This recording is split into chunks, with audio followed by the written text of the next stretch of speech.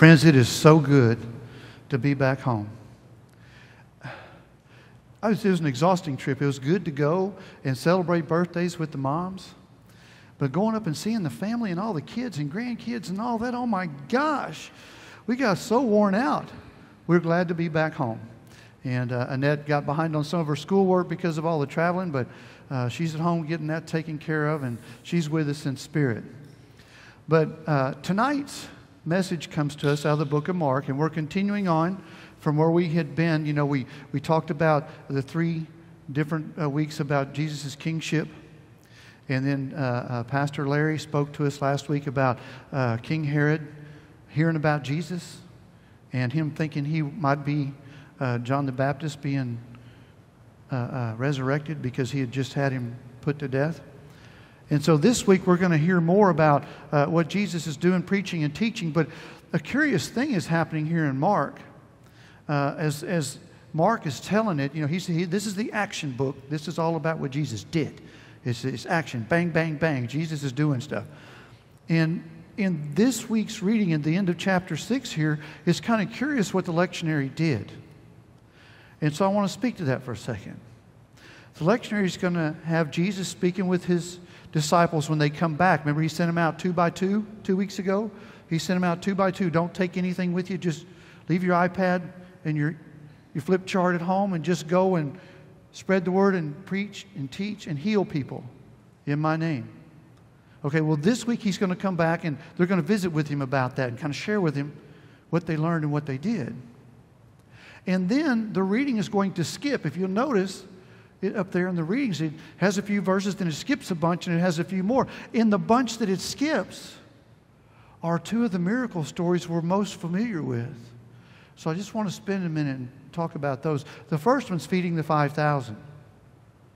And I find it was curious that the lectionary is skipping those 2 this year in Mark. But remember, this time after Pentecost, we're studying about what it means to be disciples and what our discipleship is supposed to look like and be like. And so Mark is going to keep us in the action parts, but he's skipping 2 of the most well-known miracle stories. The lectionary is, not Mark. Mark doesn't skip them. But I wanted to just demonstrate for you just for a second. The disciples say, these people, we need to send them away because, one, we want to just visit with you, Jesus, about what we just went and did. And it's late in the evening and they probably don't have anything to eat. And Jesus says, well, y'all feed them. And they go like, it would take 8 months' pay to be able to feed this many people. Well, let's put that in perspective. 8 months' pay is about 240 days. And a denarii, you remember, a denarii is the increment of money that generally speaks to 1 day's work. So about 240 denarii, give or take a few, during that time is what they're talking about. It would cost to feed this multitude. Well, 1 denarii would buy a loaf of bread. Would buy 12 loaves of bread. And a loaf of bread, the ancient measurement, was about 1/2 inch thick and 7 or 8 inches in diameter. About the size of this right here. It's pretty close to the size of what an ancient piece of bread would be. And 1 denarii would buy about 12 pieces. So when Jesus is out there, he says, well, what have you got? And they went and got the little boy, right? And he had 2 loaves of bread and 5 little fishes. Now, 8 months worth of pay would have bought about 2,500 of these. And they fed 5,000. But the boy had 2. So imagine 2 of these being multiplied and split up to feed those, and that was 5,000 men. They're not counting the women and the children that must have been there, so there could have been 15,000, 20,000 people easy. Just saying. And then the second miracle was when Jesus told them, y'all go on ahead and go on over to the other side and I'll catch up with you. I'm going to go pray and get rid of these people. And remember, they're going across the water there overnight. And it's the 4th watch. It's like the watches are every 3 hours. So the first watch is 6 to 9, then 9 to 12, 12 to 3, and then 3 to 6 in the morning is the 4th watch. They're going across the water. Here comes Jesus strolling across the water. And they kind of freak out. Okay, now in Mark, he doesn't have Peter come walk out on the water because Peter Mark is written more from Peter's perspective, and Peter's trying to be a little modest because Peter never felt like he was worthy of everything that Christ gave him. So Mark tends to minimize the things that Peter did. But those two miracles of the feeding the 5,000 and Jesus walking on water are left out of tonight's readings. But I just want to tell you that they're in there because when you go home and you read this scripture story for yourself, you'll see the parts that were left out, and I just wanted to address those. But let's go ahead and read today's readings, and then I'll try to fill in some gaps and make it relevant to us now. We're going to be in the book of Mark, chapter 6. We're going to pick up reading in verse 30 to 34, and then we'll jump over to 53. The apostles gathered around Jesus and reported to him all that they had done and taught. Then, because so many people were coming and going that they did not even have a chance to eat, he said to them, "Come with me by yourselves to a quiet place and get some rest." So they went away by themselves in a boat to a solitary place. But many who saw them leaving recognized them and ran on foot from all the towns and got there ahead of them. When Jesus landed and saw such a large crowd, he had compassion on them because they were like sheep without a shepherd. So he began teaching them many things. Then we jump over to verse 53. And it says, when they had crossed over, they landed at Gennesaret and anchored there. As soon as they got out of the boat, people recognized Jesus. They ran throughout that whole region and carried the sick on mats to wherever they heard he was. And wherever he went, into villages, towns, or the countryside, they placed the sick in the marketplaces. They begged him to let them touch even the edge of his cloak, and all who touched him were healed. God's gospel message for God's people. Thanks be to God indeed. Okay, the Roman world that Jesus is in right here. People are supposed to do and be and say what the Romans tell them. If the Romans say that this is peace, this is peace. Doesn't matter if you're heavily taxed. Doesn't matter if you can't say what you really want to say. Doesn't matter if you can't do what you really want to do. What matters is the government is saying, oh, we're at peace, be happy, and pay your taxes, or else. And there was no provision in any of that for the people's hurts, for the tough times people were going through. Never no mind that their little hard-scrabble piece of land was barely producing enough for their family, that they also had to pay taxes on that, and oftentimes that took a substantial portion of what they planted and harvested, and they didn't have enough for their family. And heaven forbid somebody be sick. Remember a couple weeks ago we talked about the woman who'd been bleeding for 12 years, and the doctors were quacks. So you didn't go to a doctor. You hoped God would heal you, because the chief priests are saying, you must be a sinner if you're afflicted with illness, because if you weren't sick, if you weren't a sinner, then God wouldn't afflict you, because that's the way they believed back then.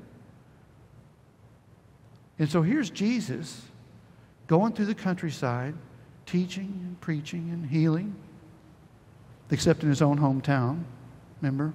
Because in your own hometown, when you get the good news and you want to go share it with your family and friends, the people you know best, and then they say, yeah, right, I know you.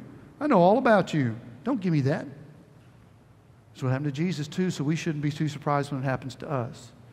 But here's Jesus teaching and preaching and healing, and people are hearing about it. Word's spreading. Jesus and the disciples were just trying to do a little debrief here on their time going out and healing and teaching. And Jesus just wanted to know how it went. They wanted to share it with him. They wanted to get a little rest. But yet, they're inundated with people. And Jesus had compassion on the crowds, because Jesus saw their need. See, Jesus could see the hearts of all those people, and he knew that they were hurting. They were in desperate need of one thing or another. Each one of them needed something. Even the ones who were carrying others on mats, the bearers, the people carrying, they had needs too. And so for us, as modern 21st century post-resurrection Christians, we got it all together, right? I mean, we're doing okay. We got a roof, we got clothes, we got food, we got a car. Life is good. We're doing okay most of the time. At least that's what we put out there. That's the image we give out. And we rarely share just how bad we're really hurting inside. But here was a whole throng of people that came because they're going against the grain here, because good decorum would say, don't go just interrupt somebody that seems to be they're busy. Don't just go bum rushing them and crowding them up. But that's what they were doing. So they weren't exercising politeness, but they were responding to their need to take it before someone who they had come to understand could help them with that. And so in our modern context, what do we do if people suddenly show up in need? Well, on the one hand, we probably don't have to worry about it too much, because these days if people are hurting or sick or something, they're probably going to go to a therapist or a doctor or go to the gym or go do something else besides come to church. Right? I think that's a kind of a sad truth. How many of us come to church believing that where we're going and when we're here, that this is a place where people could come to get healed? We may think it on some temporal level, but do we really believe that in our hearts? And would we stop what we're doing? Would we interrupt our recreation time or our relaxing time or our recovering time to go help somebody in need? That's what Jesus modeled for us today. As disciples, that's what we hear. That's what the story's telling us today. So as I was trying to process through, okay, why would the lectionary leave out these two known special miracles? So I concentrated on the first part and the last part. And what it reveals are striking images and messages to us about what we're supposed to do as disciples, as people carrying God's word and living God's image here in the world. And that is to show compassion to others in need. Now, we do that as a church with our participation through Hope South Florida and through the food pantry. You're seeing the fruits of some of those labors that Patrick and Donna are heading up, to do, and the kids are part of, and the backpacks and everything we're doing. We do some stuff. But we also realize that no matter what we do or how much of it we do, there are always going to be things we can't get to. That's just a realization. And even in this case, do you think that the people that came to Jesus were the only people in that area that needed help? I doubt it. There were people that maybe they couldn't get there. There might have been people that maybe didn't believe. There's 1,001 reasons why people didn't come. But the truth of the matter is, the ones that did come weren't the only ones. Just like the ones that we reach out and serve through our mission and ministries aren't the only people who need help and encouragement and love and support through their own illnesses and hurts and worries. I think all of us come to church hoping that today, we're going to get a word that's somehow going to lift us up. Today, we're going to get something that's going to make us feel better. Today, we're going to get something that makes us feel a little closer to God. And I hope all of that's true every week. I really do. But some weeks it probably doesn't exactly happen. Not at the time we're right here at church. It might come a little bit later. It might come when we're reading Scripture at home alone. It might come when we're doing something just at random to help somebody because we were right there and they needed it. We did it. We're called to do all that too. But I want you to note the intentionality here.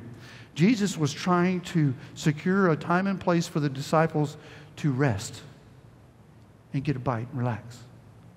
And they were inundated by others in greater need than themselves. And they responded to that. So while Jesus at first was highlighting the fact that we need replenishment sometimes too.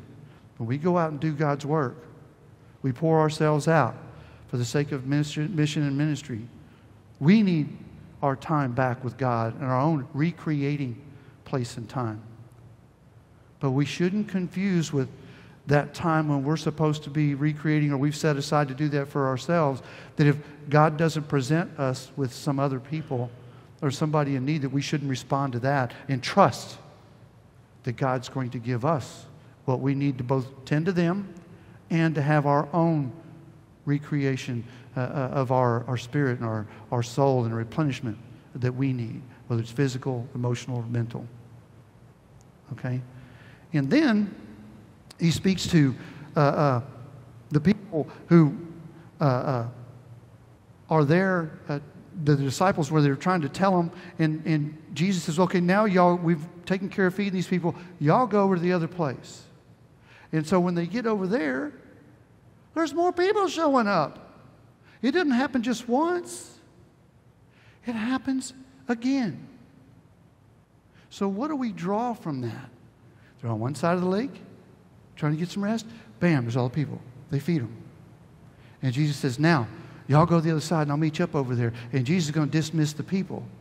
And he does whatever he does. And he walks across the water, catches up with them, and then rides the rest of the way with them. And when they get over there, more people. So what does it mean that wherever Jesus goes with the disciples, people are showing up in need? And what does it tell us today about when we gather with Jesus, fellowship with each other, and people in need show up? Or what does it tell us when people in need don't show up? What does that mean? And that's a great segue into the cards. Folks, we know that the world's hurting out there. Every week, I ask you to go out and be the hands and feet of Christ to a world that we know is in desperate need of His love. And I believe that you all do it to the best of your ability when the occasions reveal themselves. But we need to do more, because when I read the part, I read a commentary that said something about our churches today really cognizant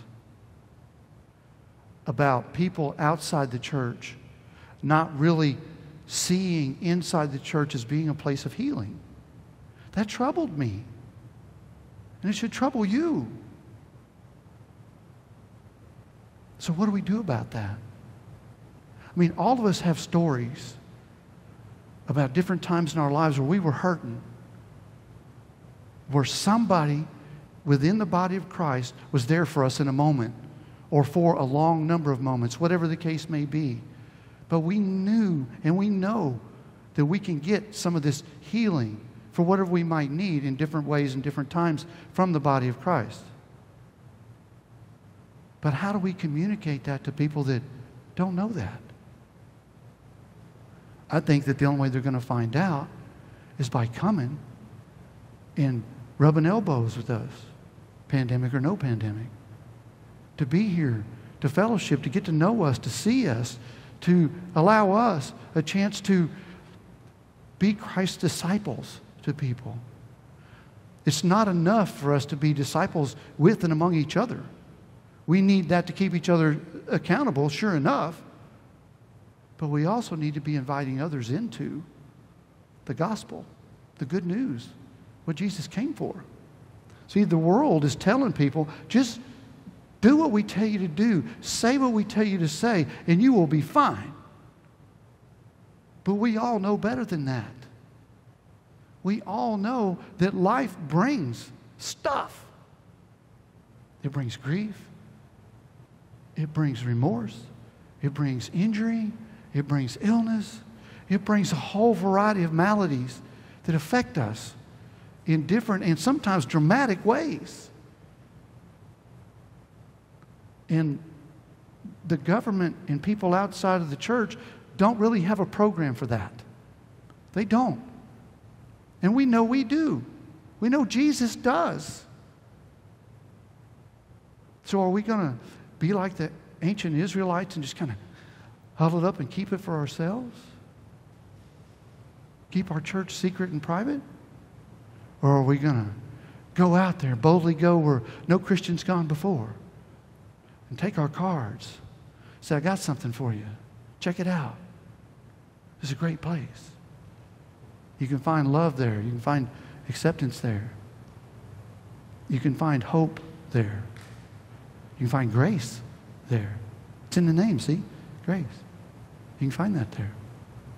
And you can find people that will be happy to share with you their own experiences of grief and loss and injury and illness, and can help point you to a place where you can come back from that. Because see, Jesus taught biblical truths. He taught the truths of God. And along the way, he healed some people. But the people came and listened. You know, the healing only took just a few minutes, right? Boom, touch the cloak, you're good. Touch the forehead, you're good. Smack on the hand, you're good, whatever. But Jesus taught. People were enraptured by what he said, and they listened. Where does this man get these words? Who is this man that knows all these truths of God? That's what they said about Jesus. There's something about real truth that speaks to our hearts. And people recognize real truth when they hear it. And if we're right, that we're following Jesus and God the way Scriptures tell us, to the best of our ability, and we're right that God has called us all out to start this new church and to be an active, living, breathing body of Christ in this community, and if we're right that God is blessing us for doing that, then with those blessings comes a test. That's biblical too, by the way. Every time God blessed the nation of Israel came a test. What are you going to do with this? So what are we going to do with it? Are we going to invite people to come join us? Are we going to do it over and over and over and over and over and over until people come? Because we're a praying church, we're a worshiping church, we're a Bible studying church. Can we be an inviting church too? I mean, Mimi is reaching out to bring youth in, doing different activities with the kids.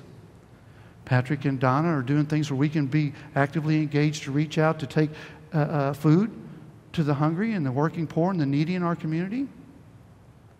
We have the blessing of Fred being in our midst, that Hope South Florida is down the road.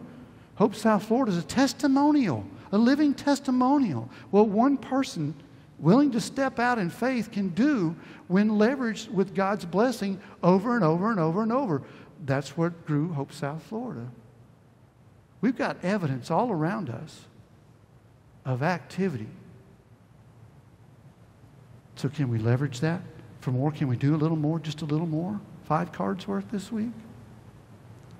See, I believe that if what we're doing is true and right, and I believe it is, seekers are looking for truth.